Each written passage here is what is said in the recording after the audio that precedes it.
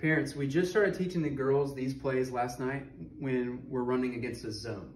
All right, so if they're in a zone, their defenders are kind of similar to us. They're in a 2-3, right? 2 guards up top, 2 post players in the center. Then we can't run our man-to-man plays against this because they won't work. So what we're trying to do is, again, get easy baskets. Work the ball as close as we can to the goal. And so if we call pop, then our guards, we have our point guard, our two high posts will come out here, and then we will try to work the ball to one side.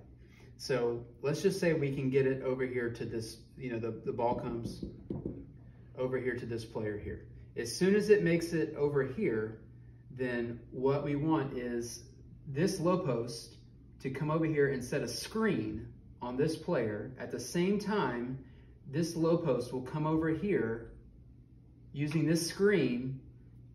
We'll make a quick pass here, and this girl right here should get a pretty easy look at the goal.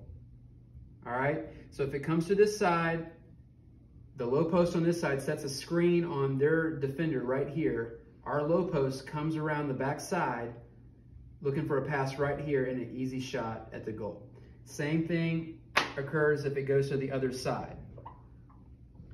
If it's more open over here, we get the ball over here to this guard, free throw line extended. So basically what that means is we're at the free throw line and we've extended out.